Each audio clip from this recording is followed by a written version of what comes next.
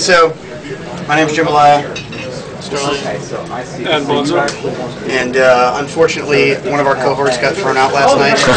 Apparently, he was standing much too close to a hacked kiosk, and so they ejected him, which sucks.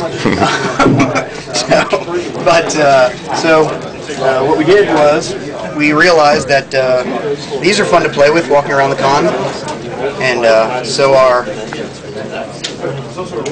HP remotes. HP remotes. Yeah.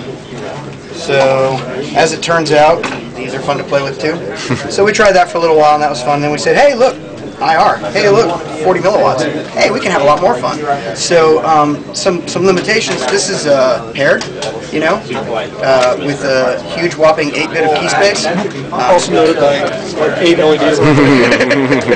Which we're currently scanning right now, and some people have front row coming up. I don't know why. Anyway, so that was fun. So pretty much we were like Moses walking through the CTF room and bringing the important message of passionate movie podcasts and TV shows. As we made laptops unusable in our path. So, we've got some video of WoW Hacker getting hit pretty hard. Very nice. That's going to be online, right? Yeah, actually, I think one of the poor youngsters at WoW Hacker's table is about ready to commit suicide. I personally cycled his box 20 times.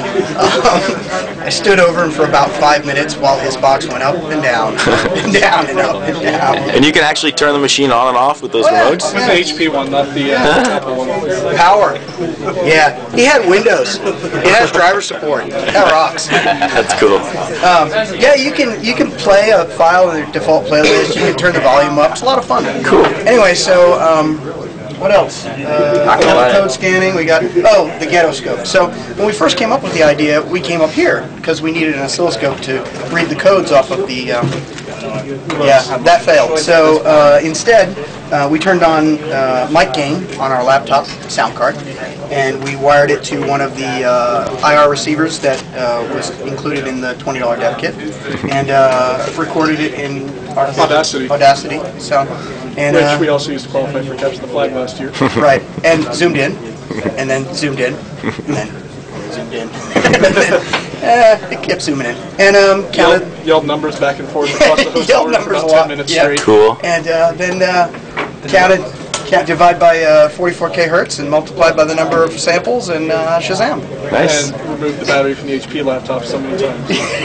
Because it essentially became non-functional in the room once we unplugged the, bridged over the resistor. Right. Yeah, because we got mad range. And some people got the bright idea of putting a white piece of paper over their IR. Yeah, it's the wrong color. Yeah. So you got your IR PC Mac owning scanning buckets badge. Yeah.